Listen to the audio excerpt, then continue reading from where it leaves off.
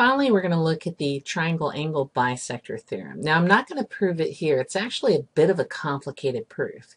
I do have a link on the website to a nice proof that Khan Academy did, if you want to go ahead and sit through that. So, what does the triangle angle bisector theorem say?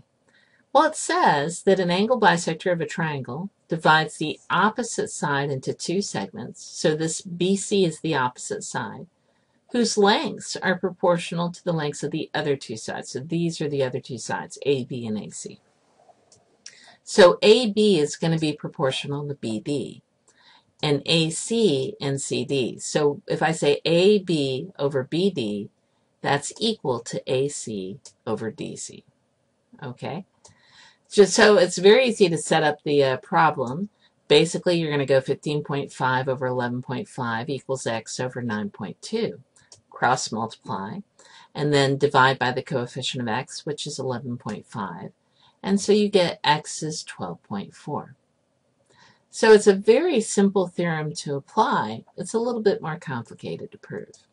So in reflection, does the angled bisector automatically create two similar triangles? Now, let's go back and look at that.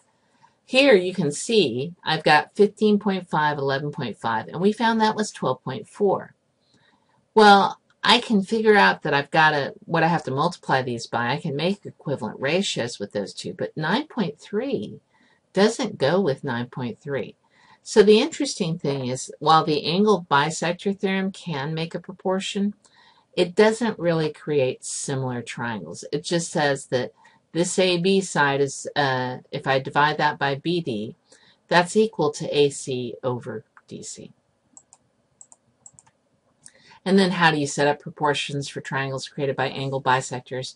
Use the sides that are outside. Again, for all three theorems that we looked at today, we did not use any of the segments that were inside in the interior of the triangle.